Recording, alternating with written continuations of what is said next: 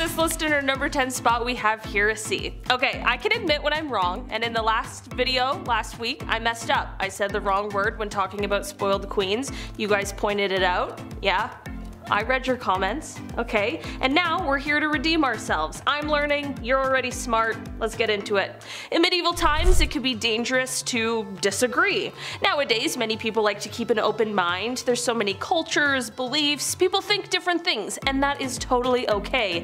But it absolutely was not okay in the Dark Ages. Oh no. In these times, if you held any kind of belief that could go against the teaching of the Christian church, you were seen as a heretic. Many leaders, whether kings or crusaders or even missionaries and merchants, especially from the late 11th century, fought to have Christianity take over in the Mediterranean world. People belonging to other faiths, such as Jewish and Muslim people, suffered persecution and expulsion. In England, there were massacres, and in the late 12th century, Edward I banned all Jewish people from England. I mean, this quite literally set the stage for the Spanish Inquisition in 1478, which was aimed at establishing Spain as a united single Christian faith. Wars in medieval Europe weren't just waged on people of different faiths, however, it was also aimed at some Christians who people believed to be heretics. This is all to say that heresy was a serious crime in these times, and thinking outside of what you were told to think at the time and what was accepted could have landed you a death sentence. Number 9. Facial expressions. I can't grow facial hair. I'm not sure if you noticed that watching, but it's never happened. It's not gonna happen. Quite frankly, I don't have to worry about trimming a beard early in the morning, anything like that, which is fine, to be honest with you. I'm not really complaining. Back in the medieval ages, I would have been set. People would have been pretty, I don't know, would have been more than ideal. The no hair look was the way to do it. The forehead was seen as the central point of your face, so it was common back in the medieval times for individuals to pluck all of their eyelashes and remove their eyebrows completely.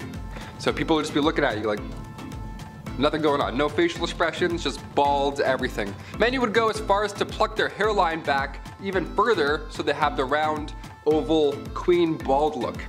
Imagine that. Imagine everyone's bald in Game of Thrones. Think it'd still get the rankings that it does? Probably not.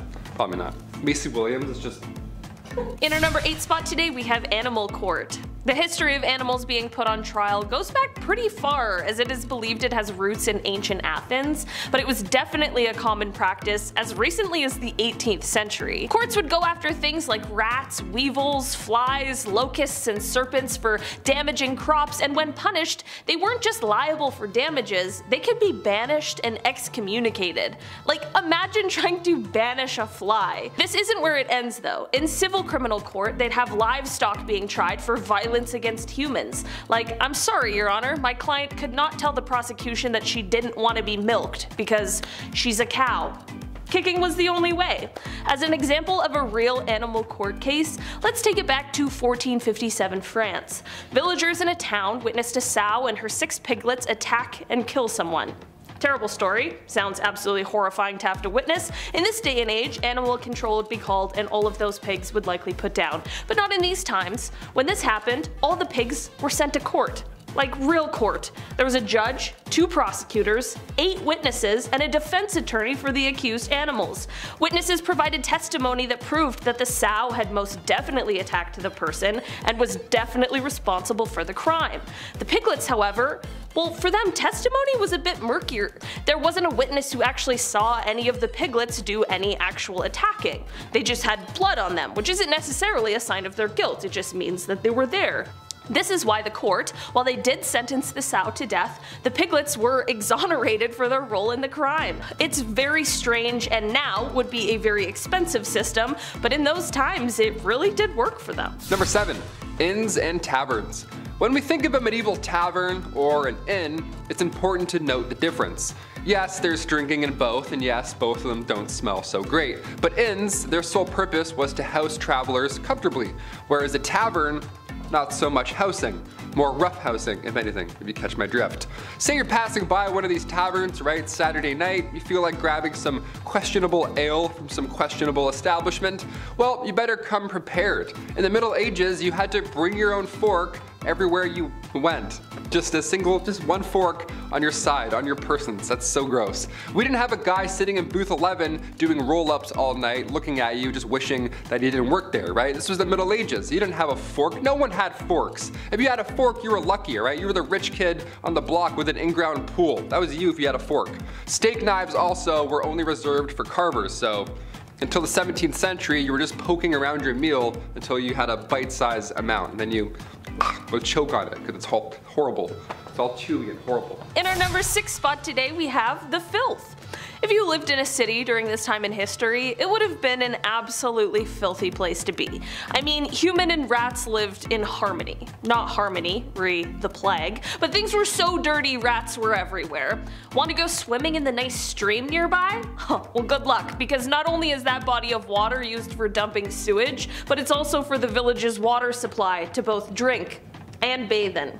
Disease was plentiful, obviously, and it spread exceptionally quickly. Spreading disease was even easier considering how all of the homes were packed full of people and no one really knew anything about hygiene and the benefits yet, health and otherwise. If you were to go out in the evening, especially at past curfew, it was also an insanely huge risk. Going out ran you the risk of getting killed or robbed with no police on the streets to help protect you at all. While city living provided a bit of safety in numbers situation compared to the countryside and also provided more opportunities to make money, it was still quite a risky place to live during the Dark Ages. Number 5. Teeth worms. Awesome. You have any cavities? Now you're going to be looking this whole video. Dentists weren't common back in the Dark Ages, but they did have a barber. So I guess we're good for a few hundred years. This guy did it all. Cavities, toothaches, teeth worms, gross, you name it, he'll pull it out violently. Barbers were responsible for cutting hair, pulling teeth, bloodletting, your classic 3-in-1 appointment right there, really all in 10 minutes or less. Instead of brushing with tooth tunes, back then you would rub your teeth and gums with a rough linen. Yeah, just grab an old shirt. It's an old dirty shirt. We're gonna brush up for school. Like you're playing a harmonica, only dirty shirt. A few recipes have been discovered since for pastes and powders to freshen their breath back then, you know. Otherwise, you were pretty screwed. You had nothing. We went from powdered charcoal to charcoal toothpaste all over again. What a weird loop we did.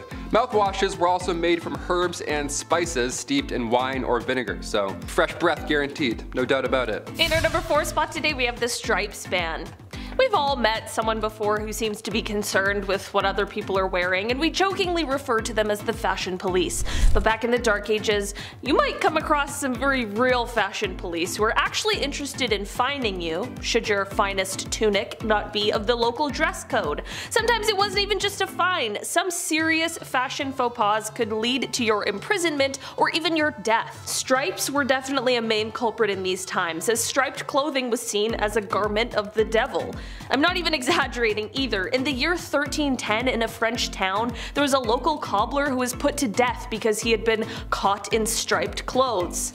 Yeah, we thought the tabloids were harsh, and I mean, they are, but the medieval fashion police were unforgiving. Not only were members of clergy not exempt from this rule, but neither were animals. Yeah, calling all zebras. Good luck out there, man. This is why zebras were called beasts of the devil, and yes, this is even though the people of Europe hadn't even seen them. Just heard tales of their striped nature. Number 3. No rules football. In honor of the World Cup coming to a close, we have to take a look at football back in the late 12th century. Yeah, what did that look like? Or feel like, rather. Instead of corner kicks and throw-ins, you could do anything you wanted to retrieve the ball from the opposing team. Yeah, anything. Left hooks, some kicks, some jabs, throwing rocks, anything, you name it. It was violent. No diving in these games, I'll tell you that for free. You didn't have to.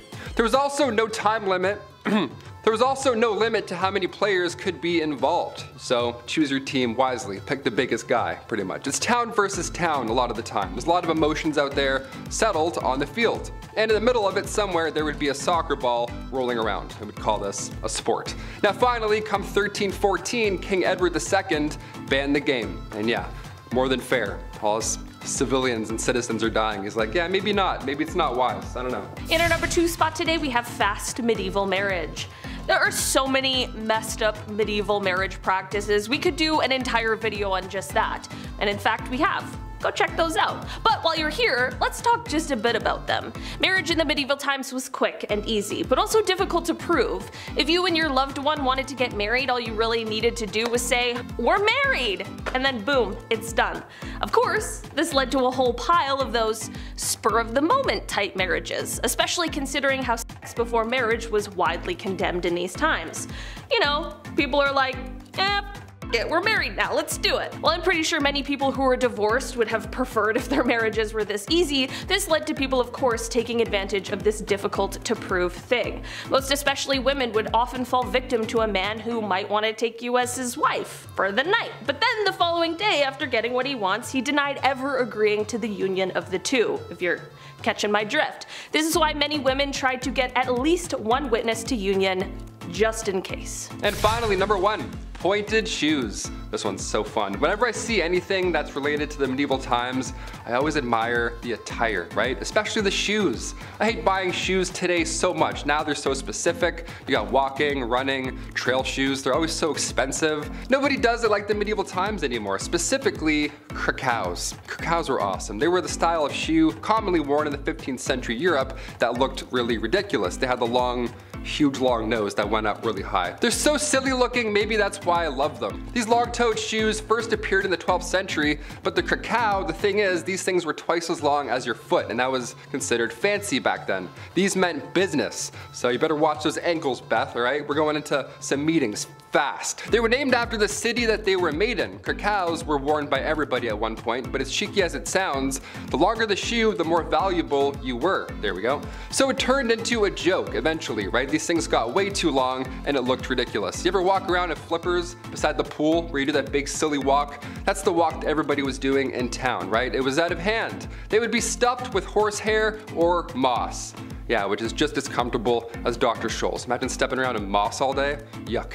Also, sometimes a string would be needed to be tied from the tip of the shoe to your knee just to keep these damn things afloat. So everybody at one point in time in the medieval times looked like a Muppet tied to strings. How amazing is that? Do you own any krakows? If so, how do we get our hands on a pair? I'm a size 11.5 krakow. Let's make it happen. Maybe if we all pitch in as a community. I don't know, we can all be wearing krakows tomorrow. Kicking off the list at number 10, the Heretic's fork. Ah yes, I like sporks. This fork, I don't like. Another horrible thing for your neck right off the bat, here we go. The Heretic's fork was designed so that nobody has to physically harm the victim, which is one of the worst in my opinion because now it's on them to get hurt from this punishment, and then no one has to even be responsible. A double-sided medieval fork, an old rusty, horrible fork, would be attached to your neck with a belt, anything that keeps the fork steady, you name it. So now the victim has to keep their neck straight or else the obvious and horrible would happen. Ugh, I hate it. I have a long neck too. That would be a long commute down.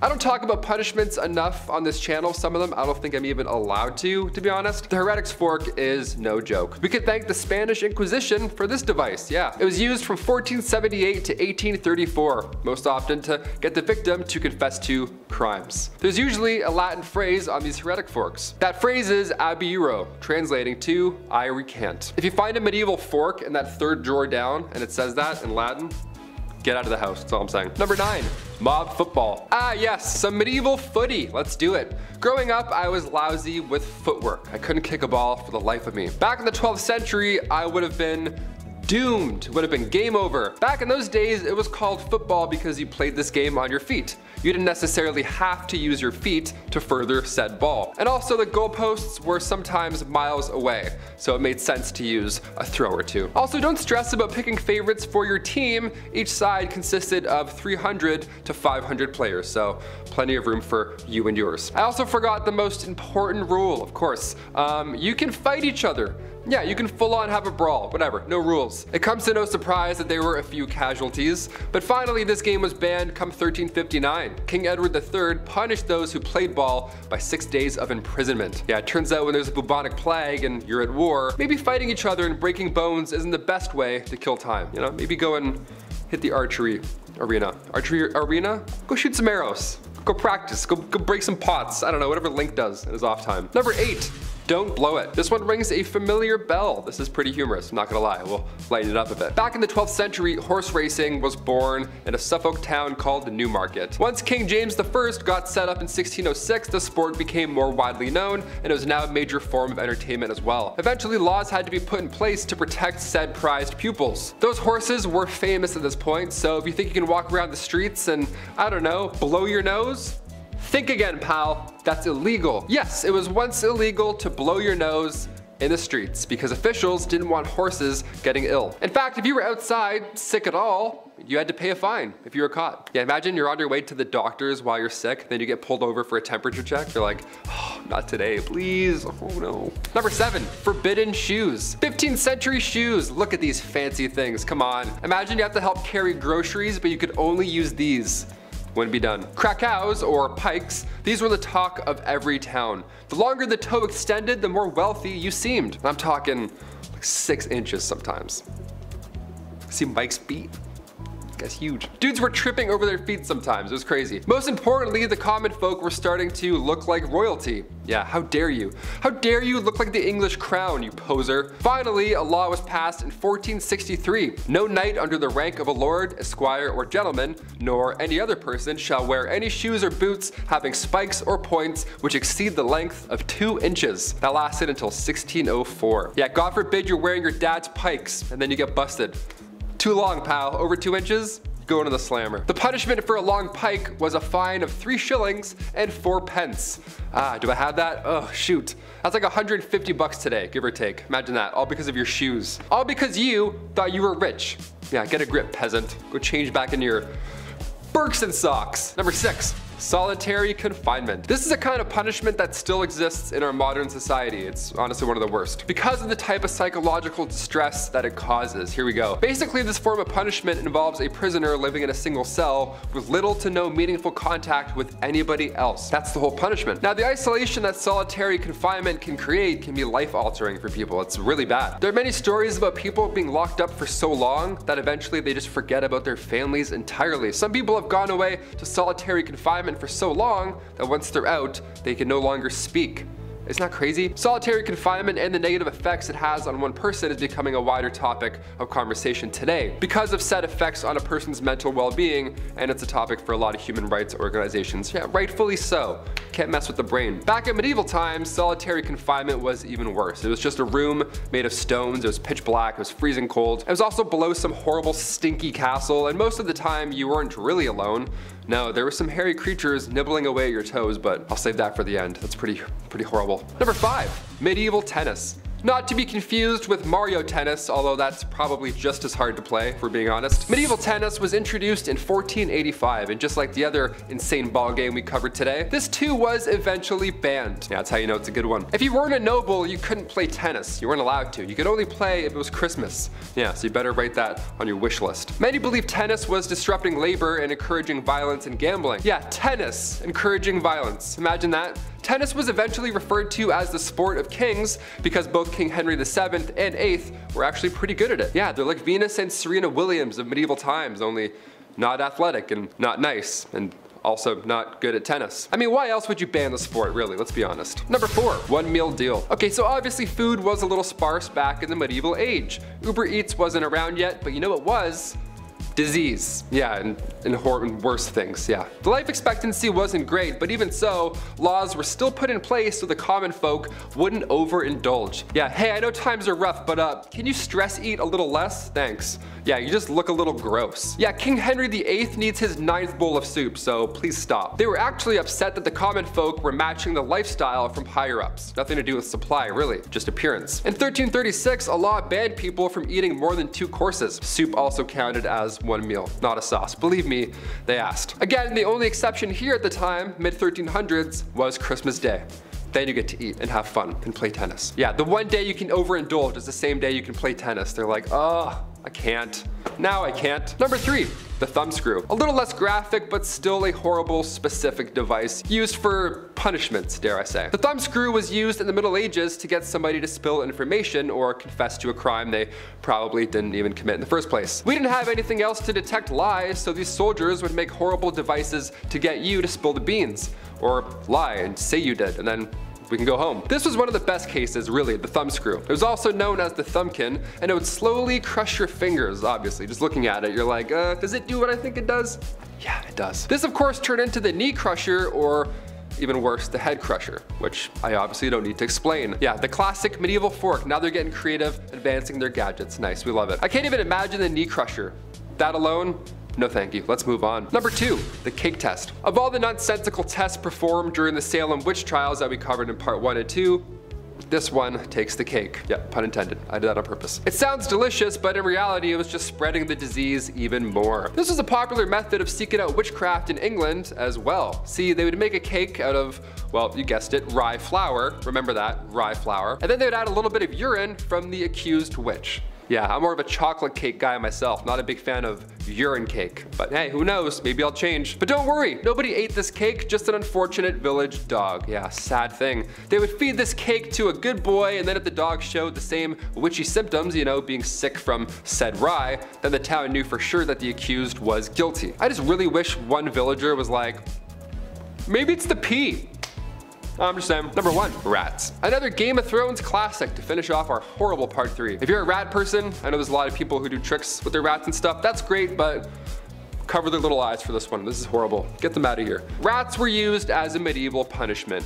Where do I even start with this one? It was a punishment for the rats too, really. This is a 2-for-1 when it comes to pain. What was once called a rat trap involved a man being tied down to something, and then a metal enclosure or bucket being strapped to his abs or his chest. Inside this enclosure, there are rats, which the strapped down person can feel walking around in their skin. And then that's when the person instilled in the punishment begins heating the other side of the metal enclosure, and historically hot coals were usually placed on top, which of course very quickly creates a hot environment for the rats inside. And many of you see where I'm going already, and you're like, ooh, yep, it's gonna happen. From here, the rats begin to frantically search for a way out, the softest way out, because just like us, they have survival instincts. And the metal enclosure is too hard to bite into, but a human's flesh, that's definitely not. Horrible, huh? Yeah, that's history. At number 10, groom of the stool. There were a lot of really horrible jobs back in the Middle Ages. I mean, these people literally took any task you could think of and turned it into an actual profession. From fetching water from the nearest stream to handing drinks to people, everyone had some kind of job. But with that said, some jobs were worse than others, and here's one of them. The groom of the stool was a job created during the reign of Henry VIII, where the role was to monitor and assist the king in his bowel movements. They would carry a commode around at all times, waiting for the king to do his business, and they were also tasked with monitoring the king's diet and meal times, and would organize the king's days around his break times. They were also tasked with undressing the king for him to do his business, and it's also been suggested that they would have to, quote, cleanse the royal posterior as well. You know you're well off when you hire someone just to take care of your bodily business. Talk about a crappy job. At number 9, kissing sheets. For thousands of years, one of the biggest threats that people of royal or high status had to worry about was being taken out by their enemies. Monarchs worried about the threat of being poisoned by their enemies, as it was one of the most common methods of offing someone. So they thought of an array of precautions to take in order to prevent being taken out by some kind of spicy death sauce or something. Many monarchs hired tasters to try their food before it was given to the king to make sure it wasn't poisoned, but some monarchs were also afraid of being poisoned through something that they touched. This is why Henry VIII hired someone with a very important job to make sure that his bed wasn't poisoned. The person who was tasked with making the king's bed was also required to kiss every part of his bed every morning. They would kiss the pillows, the sheets, and blankets to prove that someone hadn't smeared poison on it. The king was also concerned with people poisoning his clothes too, as well as his sons, and so they would be tested for poison before they got dressed. Henry VIII was really out here providing employment for just about every weird task you could think of. Before we carry on talking about some of the strangest professions from back in the Middle Ages, why not take a moment to leave a like on this video if you're enjoying it so far, and while you're at it, consider subscribing to the channel to see more videos like this one. At number 8, leech collector. Back in the Middle Ages, things were still quite underdeveloped, like medicine for example. In our last video, I told you guys about alchemists who, at the time, were pretty much the ones who sought out cures for different ailments. Because science wasn't really known to them back then, they tried using whatever they could find to create cures, and one of the most common things that were used in medicine were leeches. Now, as we've learned by now, anything could become a job in the Middle Ages, and so gathering leeches became a profession. What's even weirder than the fact that finding leeches was someone's job is the method of how they collected those bad boys. Leech collectors would wade into the water with bare legs and wait for the leeches to come to them. They would swish around and try to gather as many leeches on their body as possible. They would then get out of the water and pry the leeches off, putting them into a bucket and selling them to people in town like barber surgeons and other medical professionals. Now, I can't say I've ever had a leech on me, so I don't really know what it feels like, but I can imagine that it's an uncomfortable feeling, so to have a bunch of them all over you must have been a nightmare. At number 7, fuller. Wool was a very important part of life for people back in the Middle Ages. They were able to make all sorts of things out of it, and because it was waterproof because of the natural oils in the wool, it made processing the wool quite easy. But soon people found out that whatever they made out of the wool ended up being quite coarse and frayed easily. They figured that if they removed the oil from the wool, then it would make the overall product a little nicer, which it did, but the oil removing process definitely wasn't pleasant. Back then, in order to get the oils off wool, people called fullers would process the wool by pouring stale urine over it and then stomping on it. They needed some kind of alkaline solution to dissolve the oils, and urine was the best and most abundant solution. What makes this extra gross though is the fact that when it came to big batches of wool, they would have needed the urine of a bunch of people to get the job done. So that means that the fuller would have been sloshing around in the urine of like half the town. Gross. At number 6, ostiary. In the Middle Ages, religion played a big part in the lives of the people, and there were actually quite a few jobs centered around having something to do with the church. This is true with ostiaries, who worked almost like a secretary for the church. This position was normally held by a man who wanted to move up in the church's hierarchy. He was basically doing a menial task to butt kiss his way to the top. Ostiaries were tasked with being kind of like a church bouncer. They would make sure that unbaptized people didn't come into the church during certain times, and they would also man the doors during baptisms. This profession was based on the Roman habit of having a slave guard the doors of their master's house. At number 5, bear leader. Now here's a really strange job from the Middle Ages, which sounds both terrifying but also kind of cool. Back in the Middle Ages, blood sports were all the rage. Many of the monarchs who ruled during this time were obsessed with watching blood sports, which honestly kind of explains a lot, but that's besides the point.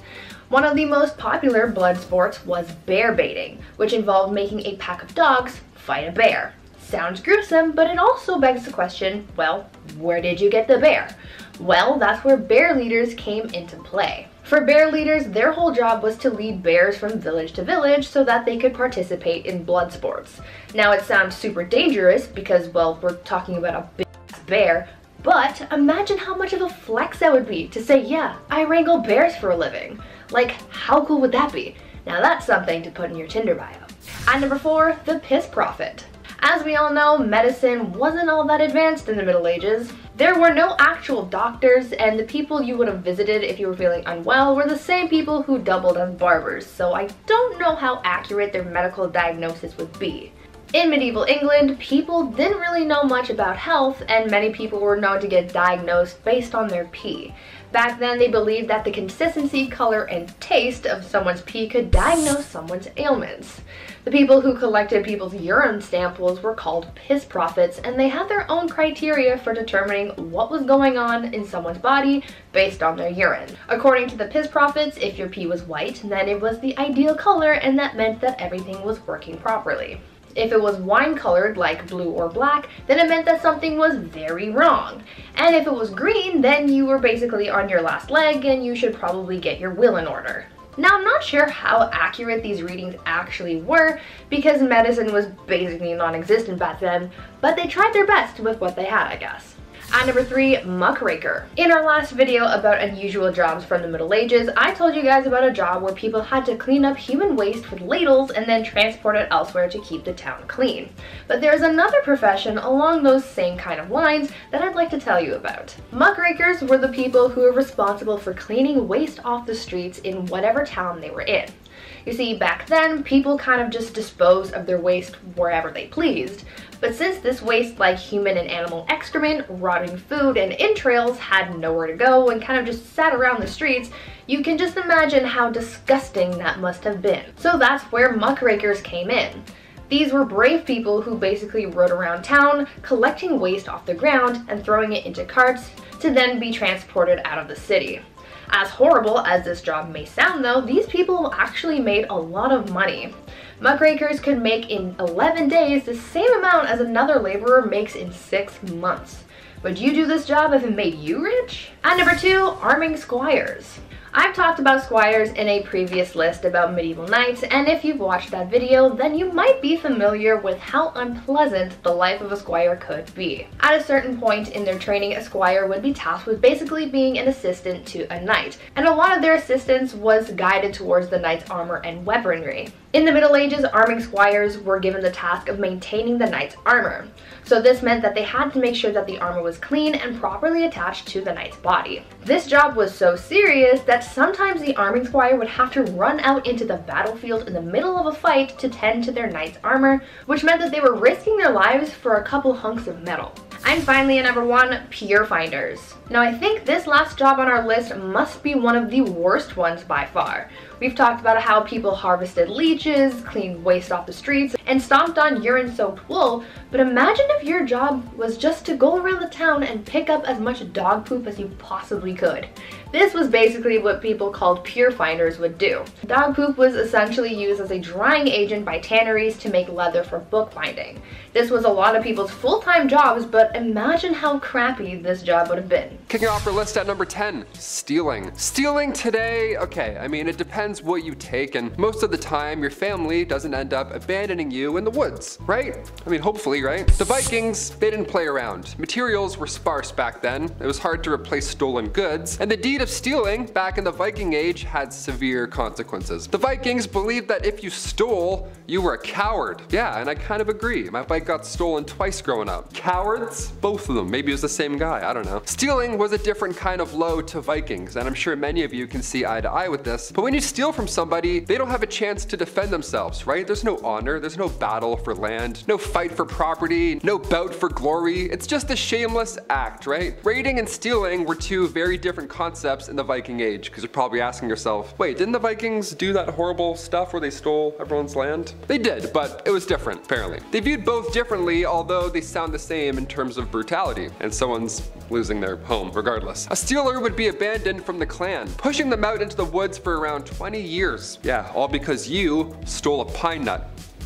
Way to go, Eric the Dumb. Get out of here. Number 9, rodeo. Hold on to your butts for this next one. This one I did not expect, honestly. If you were an early medieval Norseman and somebody insulted your wife, first of all, how dare you? Second of all, the legal punishment afterwards, it can vary, but one of the most bizarre ways to settle your beef, pun intended, was by involving a cow. Yeah, a cow. He came in, he was brought into an area, hopefully a controlled area of sorts, and that's where its tail was shaved and then covered in grease. Poor thing, had nothing to do with any of this, and now he's over here. The man's shoes were also heavily greased, and the cow was prodded to make it upset, right? Sounds like something Johnny Knoxville would do for fun, but it was not fun at all. The rodeo began when the man pulled on the cow's tail, like a bell being rung. Like, here we go, gong, and then he just got whipped away. Now this of course would upset the cow, and it would thrash him about. Now if the man at this point can keep hold of the cow's tail for a specified length of time, why, he passed the test, of course, and then he was allowed to live on, and he had to keep the cow afterwards. What a weird bonding story, imagine that. Number 8.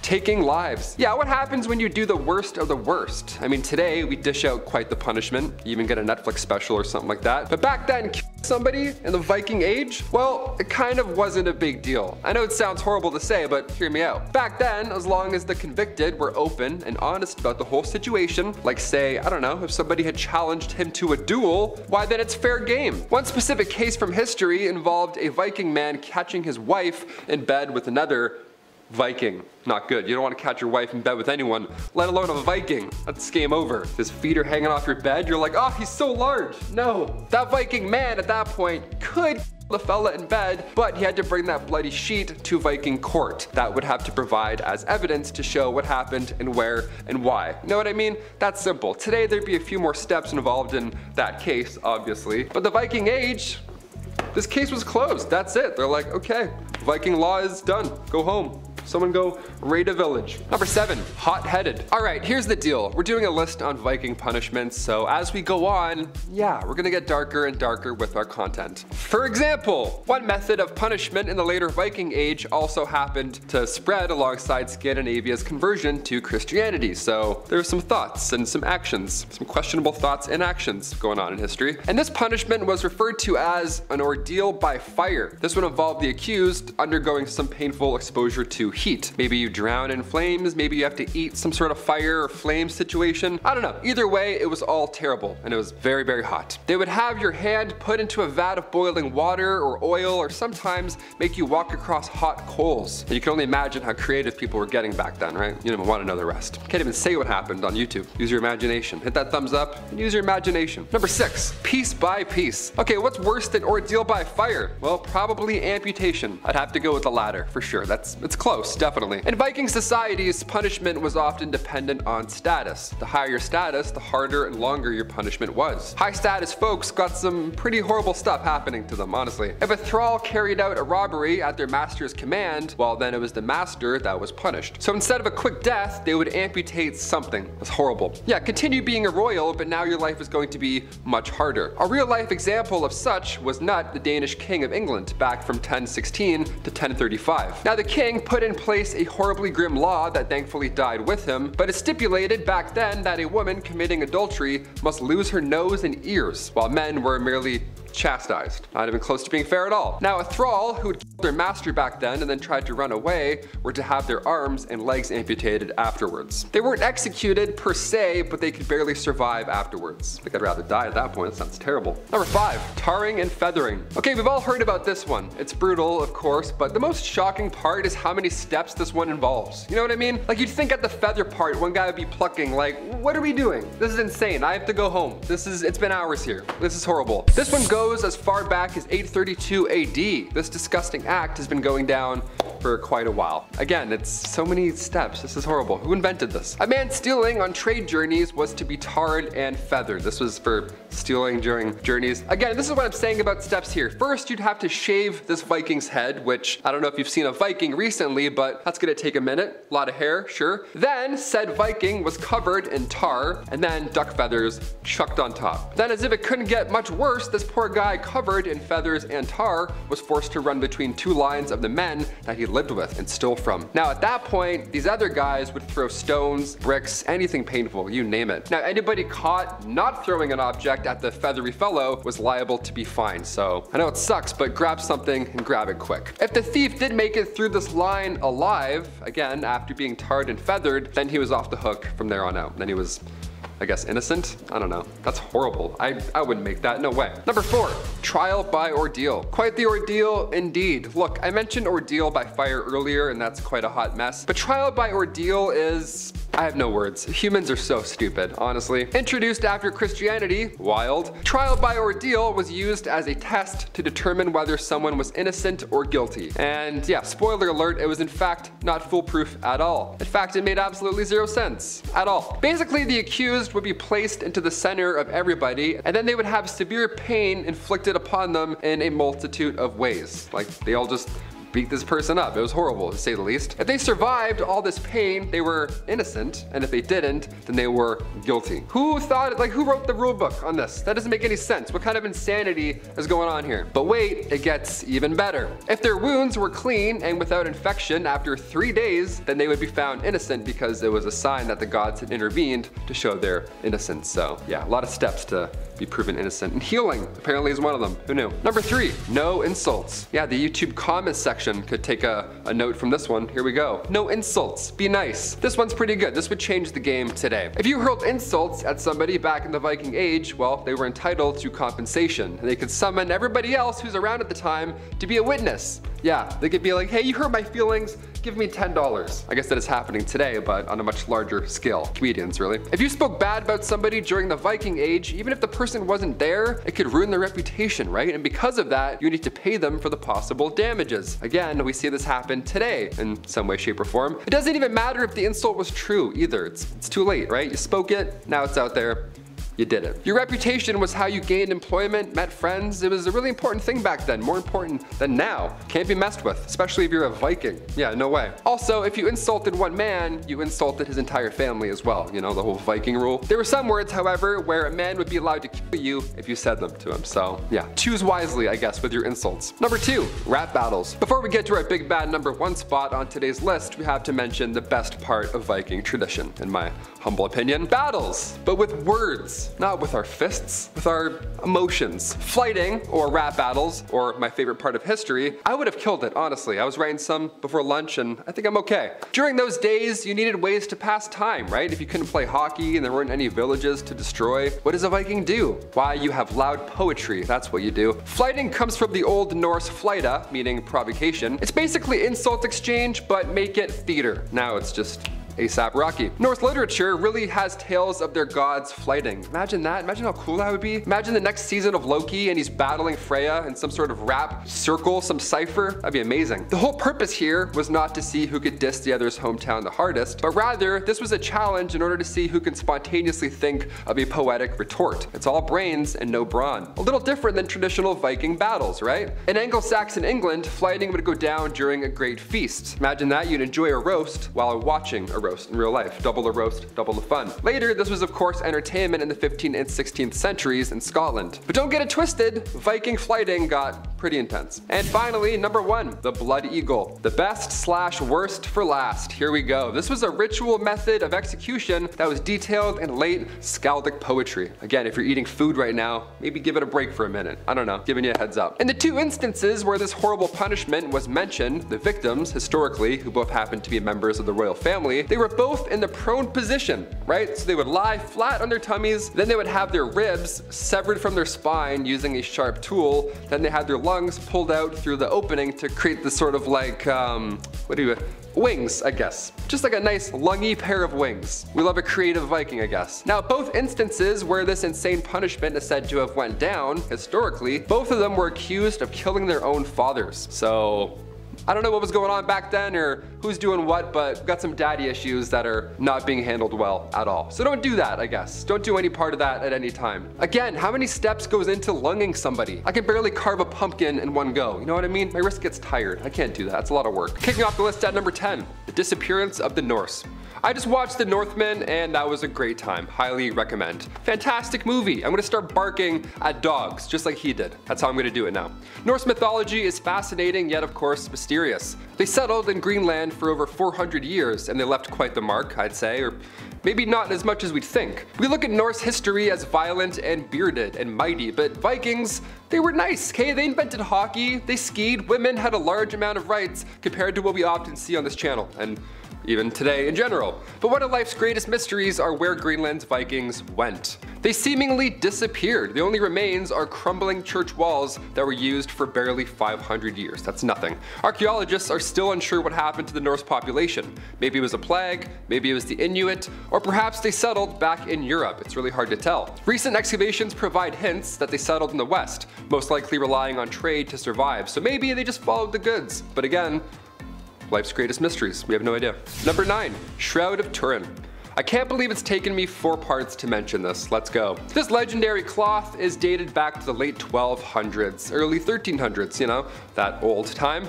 This holy cloth appears to show the image of a man, presumably one J. Christ. It's 4 meters long and 1 meter wide, and it sits permanently in the Cathedral of Turin in northern Italy. So if you're in the area, go take a peek at what many believe to be the burial shroud in which Jesus was wrapped in, you know, after his crucifixion. Sometimes I wake up and I see the outline of my own face in the pillowcase and I think, is that Jesus? Who is this handsome chap right here?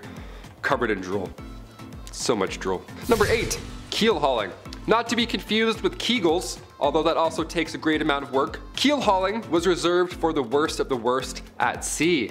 Yeah, this is some high seas punishments. Here we go. This was used by pirates for sailors who disobeyed orders and whatnot. The victim would be suspended by a rope with rocks or weights around their ankles, and then they'd be lowered to the keel of the ship where, you know, all the ship barnacles and nasty stuff live. And then they would get dragged all around those, plus water pain and drowning. It's a lot. It's a deadly combination. Anything to do with barnacles or the sea, Zero chance. I'm not messing with either of those. I'll tell you anything, Blackbeard. Literally anything. Number 7.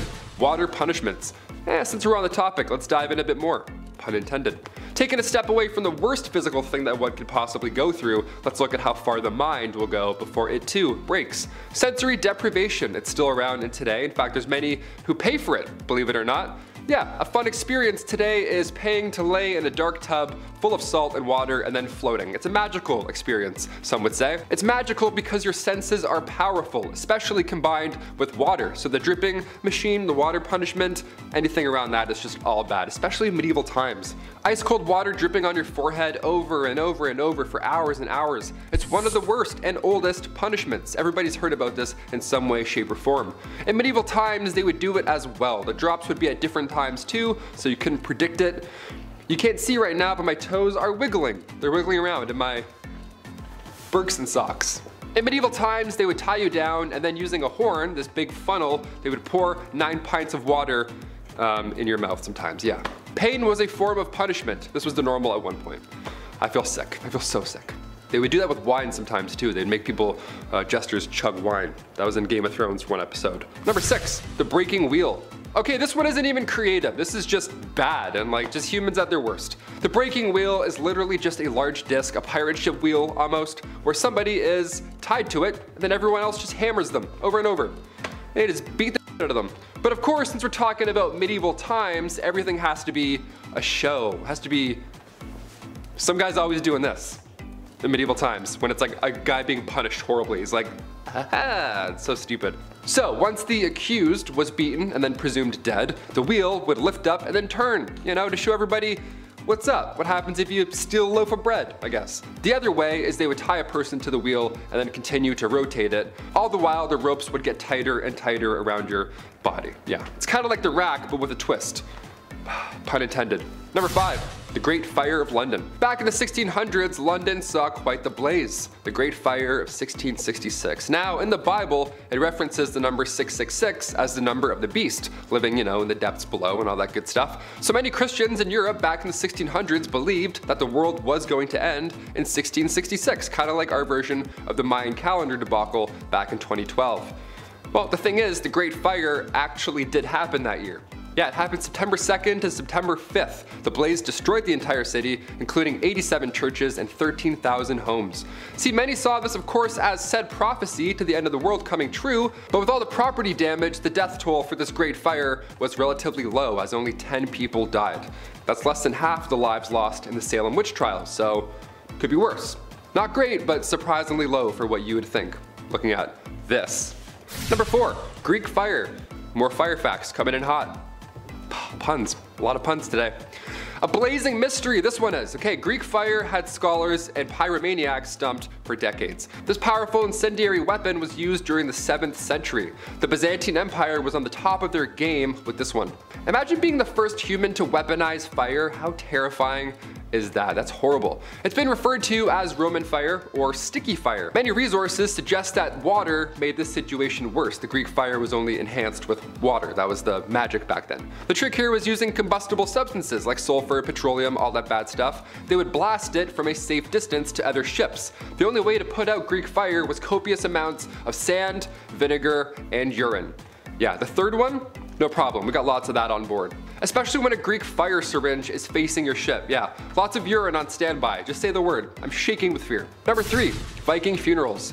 Now I know this isn't really messed up, but I really wish we still did these today. This would be a spectacle. Vikings would do funerals in one of 2 ways. Both were pretty epic to witness back in the day. One, they would bury the body, the classic. They would leave stone circles around the shallow graves that they dug, or they would do burial mounds or grave fields, usually after a large battle. Vikings were pagan, so they believed that the more smoke during a cremation, the better.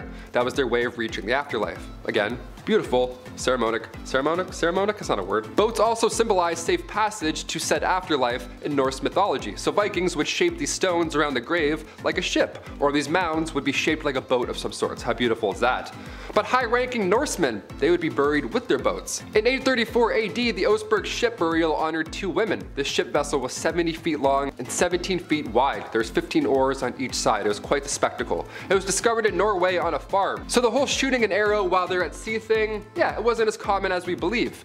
Because if you missed, you just gave away the Oseberg. And you botched a funeral at the same time. Way to go.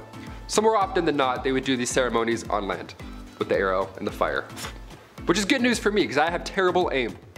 If I was alive back then, I would have missed every time. Number 2, not so great flood. This one is most likely how we'll meet our collective demise. I'm gonna call that. Back in the 1500s, German mathematician and astrologer Johann Stoffler predicted that a great flood would cover the world and result, of course, in the death of humanity as we know it. Haha, great. He even pinpointed a date. How specific is that? We love warnings. We love heads up here. The date was apparently February 25th, 1524. This was when all the planets would be aligned under Pisces, a water sign, so naturally they thought there would be a large flood. I see the connection, I get it, I'm not totally off board here. Soon after he made said prediction, hundreds of pamphlets were spread around warning of this great flood, and as you can imagine, this caused a lot of panic. A German nobleman believed this, maybe a bit too much, so he gathered all of his resources to build a 3-story ark. Yeah, he went full on Noah for this doomsday prediction. The guy had a 3-story ark built. The amount of effort in that, come on. In the end though, thankfully, when the day of February 25th, 1524 arrived, it did rain, but it was a light one at most, so there's no flooding going on here. Not yet, at least. And finally, number 1, the green-skinned children. This legend comes from the village of Woolpit in Suffolk, England. The story goes that in the 12th century, 2 children, a brother and a sister, just suddenly appeared in the village.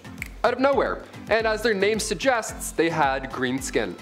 Not blue, they weren't avatars. I looked, I checked twice. So obviously my first thought is aliens, for sure. When the children were first found, they were acting kind of sketchy, they seemed nervous, and were seemingly speaking gibberish. To be fair, they were discovered near a wolf pit, so that could explain the nervousness, right? But also, and most importantly, they were green. We're gonna focus on that one today. After they were found, they were taken back to the home of Sir Richard Decane, where he of course offered them food, water, and shelter, all that good stuff. But they were all set. Yeah, and apparently they refused to eat. What's going on here? The only thing they decided to eat over the next few days were green beans that they consumed straight out of the ground. Yeah, raw, there we go. A couple of green beans, eating green beans. What a sight. As the children lived with Richard over the following years, he taught them how to speak, and once they had the English tongue down, they told Richard that they're actually inhabitants of the land St. Martin, who is regarded with peculiar veneration in the country which gave us birth. And that they only vaguely remember what happened before they arrived on our planet. So yeah, they're from another planet, and not a lot makes sense here. They're with their father hearing the St. Edmund's bell chiming, and then all of a sudden they were just teleported to this field in England. So parallel universes, I guess they're real too. Who knew? That's what you get on a part 4. Kicking off the list at number 10, Together at Last. Remember when you were a kid and your mom would bump into their friend at the grocery store? That was the worst. While they caught up for what seemed like hours, you were bored out of your mind just staring at like bags of rice and cleaning detergent. That's when the Shrew's Fiddle comes in. 2 women would be locked together, hands included, and face each other, all because they were too loud or they were arguing. These were used in the Middle Ages, most commonly in Germany and Austria, and the contraption would have 3 holes, one for each wrist and the third for your neck. Now sometimes they would attach a bell to these Shrew's Fiddles to alert the town that the victim was walking by, you know, in order to talk smack, maybe huck a tomato or 2. But the double fiddle, that was the worst. You weren't released until the argument had settled. Some families have an argument shirt where they put the 2 little siblings in and they can't take the shirt off until they get along. This is like a horrible medieval ages version of that. Much, much more uncomfortable. Not made of cotton. Or funny. Just bad. Just all bad. Number 9, point blank period. Alright babes, let's try not to shudder, but let's talk about periods for a second. Aunt Flo, the Red Sea, Shark Week. So many names to describe a pretty sucky time for people who get their period, right? Well, it might suck these days, but back in the medieval times it was a hell of a lot worse. They just didn't have the same kinds of resources that we have today, so a lot of people had to use their noodle to figure out how to get by. Period products weren't really a thing back then, so people had to get creative. They would use rags or other linens to fashion a pad, but underwear also wasn't really all that popular yet, so they had to find a way to keep things in place. They would also sometimes fashion a makeshift medieval tampon of sorts where they would wrap cotton fabric around a twig and shove it up their hoo-ha. Sounds mighty uncomfortable if you ask me. Some people would also seek out bog moss because it was remarkably absorbent, so they would make their period products out of that sometimes too. This type of moss garnered the name blood moss because of its use in treating wounds and use in period products. For other people who just couldn't create these kinds of things, they would just resort to wearing red the whole time, so everything just kind of blended in. Menstruation, but make it fashion. Number 8. The ducking stool. This next one requires so much effort as like a team. I can't believe this was a real thing. The ducking stool was made to punish women involved in sexual activities. How dare you? Shame. Men were punished too, but if we know anything about history, it was mostly women who had to put up with this shit. There was first the standard ducking stool, so women would have to sit in this chair, strapped down while sitting outside of their home, or they were carried down the street. Humiliation at its finest. The town would be like, they had sex, can you believe it? Let's take the day off work and embarrass them now. Losers, they're the losers. So stupid, so backwards. The second version of the ducking stool was essentially the same thing, only it was ducked into a river over and over and over again to cool her moderate heat. At least that's what French writer Francois Maximilien Misson says. They should cool off all those angry villagers, if anything. I don't know, dip them in the river. They're the ones burning with rage because somebody who lives over there had sex once.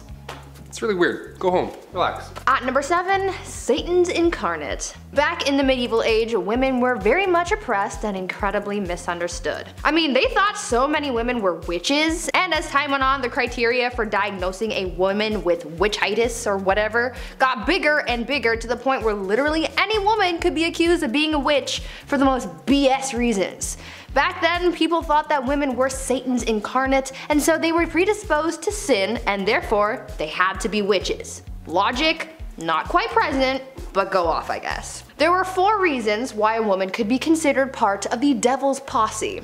1, because it was believed that women are foolish and gullible, which is why they turned to magic. 2, because women are insatiable when it comes to their carnal pleasures, and so they seek out help from the devil to satiate their needs. 3, because women talk a lot and we speak lies apparently. And 4, because women are weak, and the only way we can seek revenge is by using magic powers and spells. Now what in the balls is this all about? I don't know.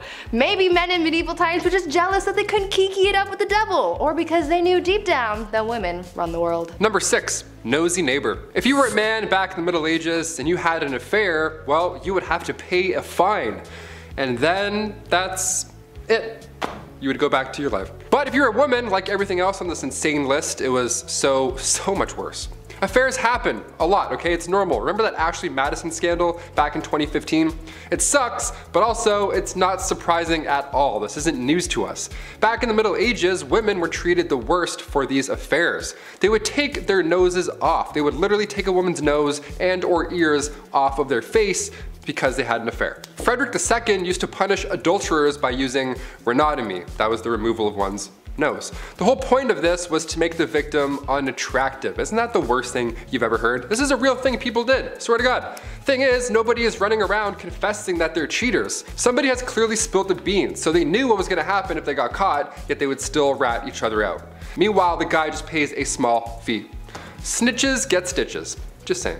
At number 5, married young. Lots of people get married at different ages. I mean, I know people I went to high school with who are already married, and I know people who didn't get married until later in life. But in medieval times, women, or rather girls, were getting married off at very young ages. At just 12 years old, a girl would reach the age of maturity and was then entitled to marry, usually to someone her parents had already chosen for her. To me, that just sounds so unfair, right? I mean, this kid hasn't really been able to live their life, make mistakes and learn from them, and now they're expected to be a wife and soon a mother? I could never. I mean, I'm only 22, so I'm not even thinking about those prospects, but I couldn't even imagine the amount of pressure that would be on a 12-year-old at the time. What's worse than just the age at which these girls got married was the treatment that they received from their husbands. Under civil law, a husband was literally allowed to physically harm his wife. In moderation, of course.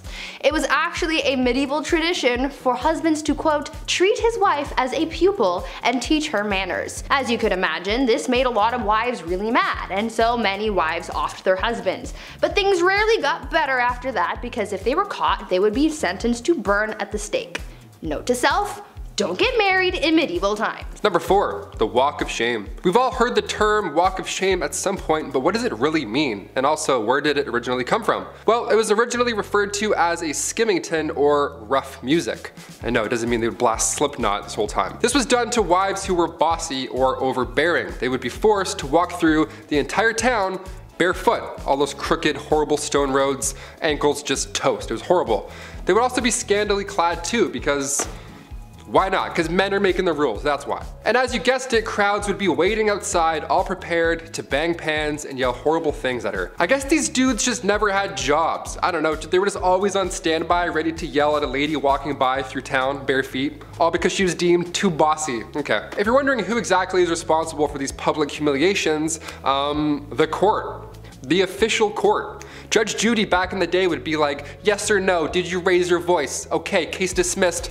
Take your shoes off, we're done here. What a joke. At number 3, ladies of the night. Sometimes you gotta do what you gotta do to get that coin, right? We all have our side hustles and dead-end jobs to be able to afford rent and whatnot. And sometimes we're not exactly proud of the work that we do to make money. It was the same back in medieval times. People had to find any means to make money, and for a lot of women, they used what their mama gave them to support themselves and their families. One of the more positive sides of life for women in medieval times was the fact that being a woman of the night was actually a recognized profession. Later on throughout the times, this profession would be deemed illegal, but in medieval times, it was as common as being a baker or something. These women were actually considered to be merchants because they sold their bodies as if it was any other sellable good. Being a woman of the night was such a common and widespread profession that nearly every town in medieval times had a brothel, even in towns with small populations. So yeah, maybe they didn't have that big of a marketplace, but they no doubt had a place where you could go see some quality mommy milkers. Number 2, grand theft witchcraft. If you were a woman in the Middle Ages, you were accused of being a witch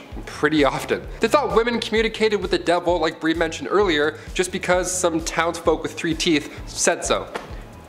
Great, thanks Abe. Good job, good report. The punishment for practicing witchcraft wasn't a heavy fine like guys who cheated, but they would be burnt at the stake. This was popular in Scotland along with drowning. Those are the 2 big ones. Remember earlier how I said women would sometimes be dipped into a river or a pond? Well, they would also sometimes just be left there. It's called witch dipping, and depending on if she floated or sank, that's, you know, witch or not. The dumbest thing I ever heard. If you were charged with treason or witchcraft, that was the ideal punishment, because it surely beats burning to death in front of an entire village. This all got out of control come the start of the 17th century with the Salem witch trials. That's when people were like, you know what, I think this is wrong. I think we should stop, let's put this torch out, I think we're good. That's when 19 people were executed for being witches. God forbid you knew how to do bedmas in the Middle Ages.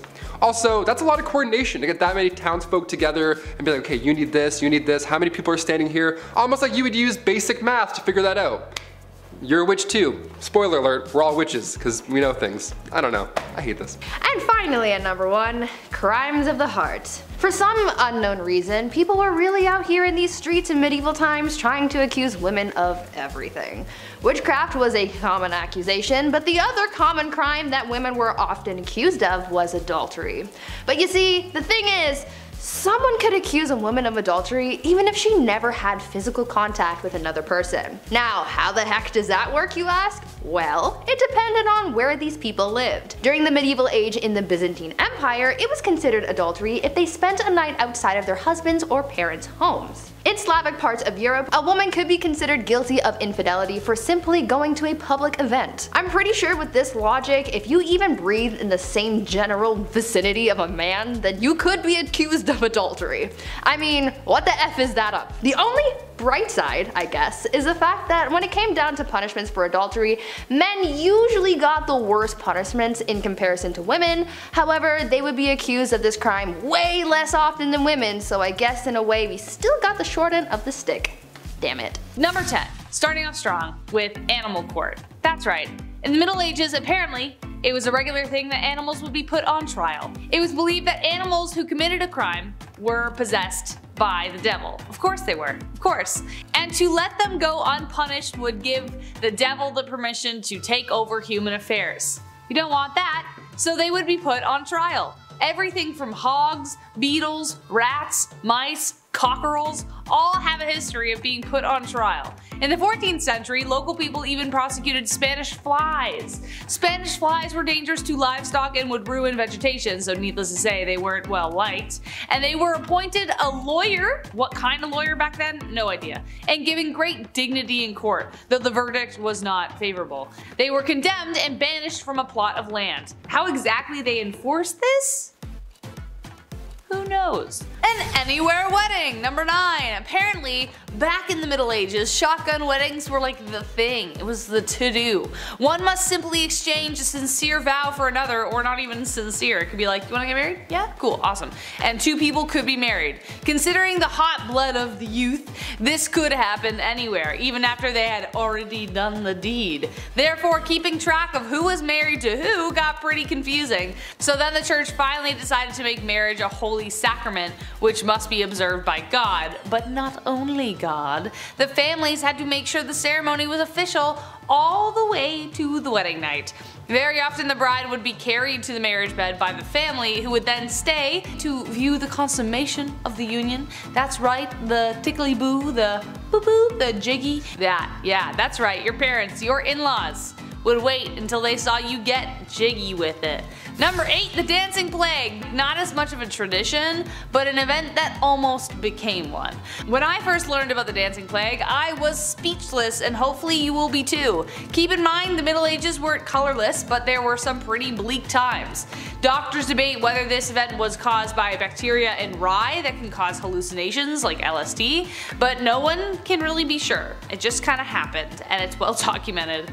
All people know is that in Strasbourg in July of 1518, a woman named Frau Drafia started dancing in the street, and by the end of the week 40 people joined in, and by the end of the month 400 people joined in. It was nuts! It was like a massive never-ending rave. Initially, physicians thought folks were just stressed out, so they even brought in professional dancers and musicians to like encourage the joyousness, but then people started dying from heart attacks and fatigue. So by that point they were like, we better cut this off, and so they whisked everyone off to the mountaintop to pray, and apparently that prayed the dancing away. Number 7, men's fashion. I may be making a big statement here, but considering men's fashion has been variations of the tux for over 2 centuries now, kind of, that's a stretch. This may be one of, if not the most colorful periods of men's fashion. Men got pretty risky with their attire, like you're kind of impressed. Anglo-Saxon men wore tunics, trousers, leggings, and strappy leather shoes tied together with belts and girdles. Doesn't sound too crazy yet, but wait. Cod pieces were in, and tunics got shorter so they could see their front manhood. Also, very long shoes were a big thing. The longer the shoes, the richer you appeared, and the more pronounced the codpiece. Well, I think you get the picture. Men who wore pointier shoes had a higher social position. Some shoes were so long that they had to be reinforced with whalebone. They also adorned wide brim hats, felt caps, and hoods to protect their eyes during extreme weather. Number 6, sexy and hairless. Women, on the other hand, had some even stranger qualifiers for beauty.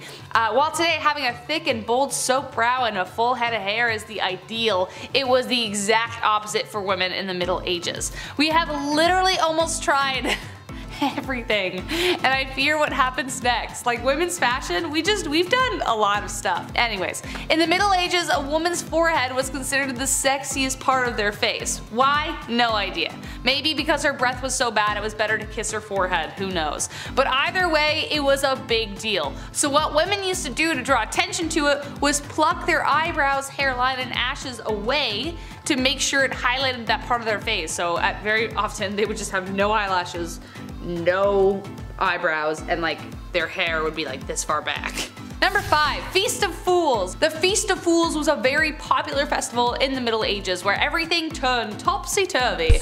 On January 1st, specifically in France, they would elect a mock bishop or pope, and low and high officials would change places. Kind of like an adaptation of the pagan celebration of Saturnalia, which we talked about in another video. Find it and post it below. People would wear hideous masks to conceal themselves from the festivities so they could behave fully in the activities. There would be parades throughout the city featuring cheering, drinking, singing, men would dress as women and vice versa, along with the general mischief. Even priests and clergy would be seen wearing masks during office hours and dance as women, panders, or minstrels. It was officially banned in the 15th century because it got too ridiculous and, you know, the piety of the people were like, this is a sin. But despite the ban, it still continued into the 16th century. It seems like a pretty hard party to imagine, especially considering how pious they were back then. Priests dancing in women's clothes? Crazy. I mean, technically they're already wearing kind of dresses. They're long tunics. Number 4. Bloodletting. Along with traditions, there were certain medical practices that medieval physicians swore by. The most popular being bloodletting. Got a headache? Bloodletting. Have a flesh wound? Bloodletting. The plague?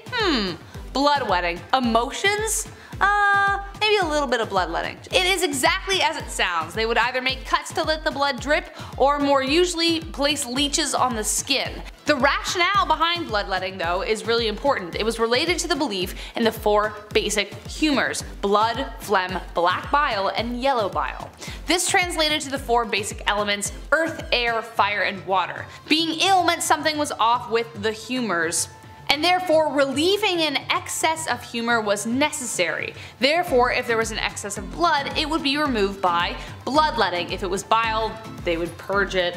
Blood was declared the dominant humor by Galen of Pergamum way back in 200 AD, so bloodletting became the most popular. This tradition even lasted beyond the Middle Ages into the 18th century. In the 1800s, the French went through 40 million leeches a year, and also things started to get weird when George Washington was bloodlet when he fell sick with a cold. He died that way. It was a lot.